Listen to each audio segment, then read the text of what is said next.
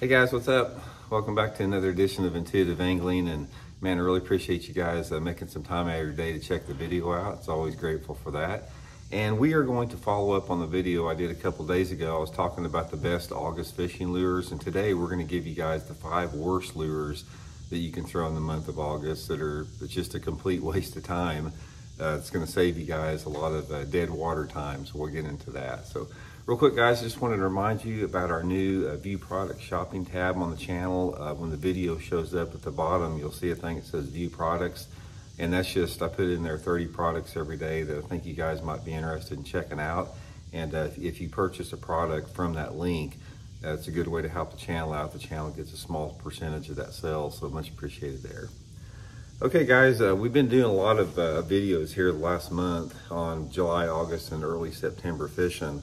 And if you guys have watched many of my videos, you hear me talking about how this is the worst time of year to fish. This is the hardest time of year to catch fish, in my opinion, unless you're fishing up on the northern smallmouth waters, which don't count, because up there all you have to do is have a flatworm on, weenie worm around with a live scope, and you're going to catch fish. It's sort of like a fake environment as far as fishing up there. But for the real world that most people have to deal with every day, August pretty much sucks in fishing. But you can catch fish. I'm not saying it's impossible to catch fish, and you know, some of the lures I talked about the other day will help you out. But today we're going to talk about the 5 lures that you don't want to throw. Just leave them in your box. You're not, if you catch one on it, it's going to be luck, and it's going to save you some time here. So let's get into it.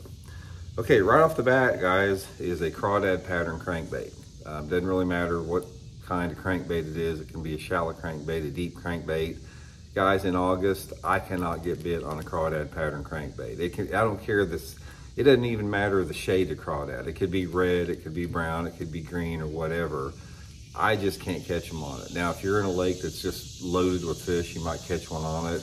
Or if you're up north fishing for smallmouth, maybe. But in general bass fishing, you're going to do a lot better on some type of a shad pattern or perch pattern, something along those lines. You're going to catch a lot more fish. Just leave your crawdad patterns at home.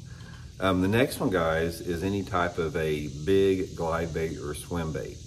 Big glide baits and swim baits, for whatever reason, the way the fish are positioned in August, they will just hardly never come up and bite them. For the most part, I found about August fishing is they like a little bit smaller lures. And if you go to bigger baits in August, you just don't hardly catch anything out there. And for this lure category here, for the big swim bait, big glide bait, it's, again, pretty much just like throwing a stick in the water when I go fishing with that. Now, that starts to turn around a little bit like in September, towards the mid to the late part of September, when you first start getting that water temperature to start coming off its peak. But when your water temperatures are at their highest, leave those big swim baits and glide baits at home. The next one, guys, is a spy bait.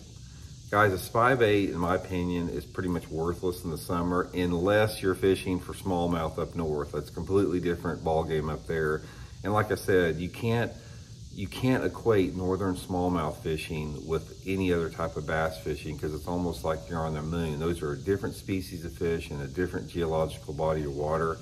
But for the most part, if you try to fish a spy bait in the summertime in almost any lake across the country, you're not going to get bit. Now, the exception would be if you're cheating using live scope, because those fish are just stupid and dumb out there roaming around in open water. They might bite it. But just for, you know, traditional bass fishing technique and fishing, you know, just the way that most people bass fish, a spy bait's not going to get you bit very much. Next one, guys, is a tail spinner. It sort of falls in the same line of a spoon or a tail spinner. But when you're talking about a tail spinner and you're talking about a vertical presentation, they just don't work that good in August. Now, there are some situations, if you have a lake that has deep you know, deep submerged timber, and if those fish get over the top of those submerged timber, you might catch one on a blade, or excuse me, on a tail spinner. But more than likely, it's going to be on something like a drop shot.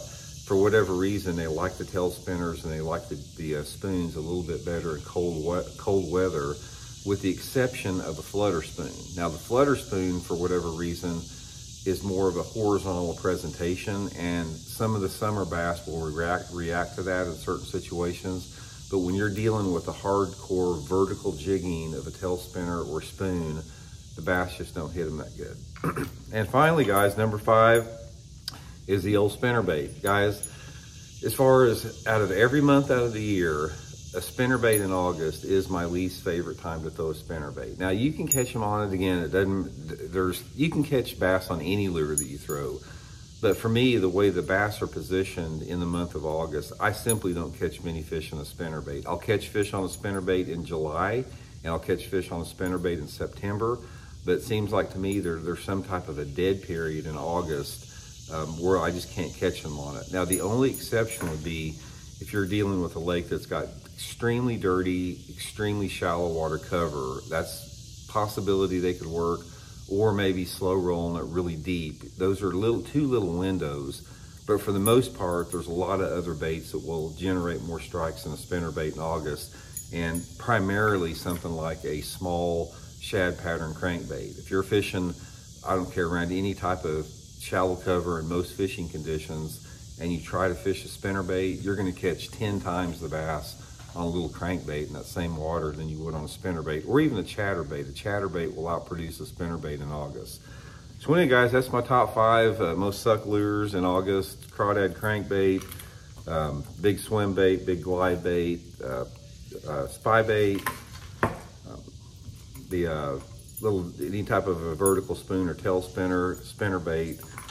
I just don't get bit very much on them. And like I said, every time I do a video on the 5 worst lures, there's always somebody that say, Randy, you're full of it. I catch a bunch of fish on this and that. Well, I think there's just some dudes out there. I could go out there and pull a stick off a tree, and I could put a treble hook on it and say, this is not going to catch you many fish. And somebody's going to say, oh, guys, I catch a ton of fish on sticks with a treble hook on it in August. So anyway, hope it helps out. We'll talk later.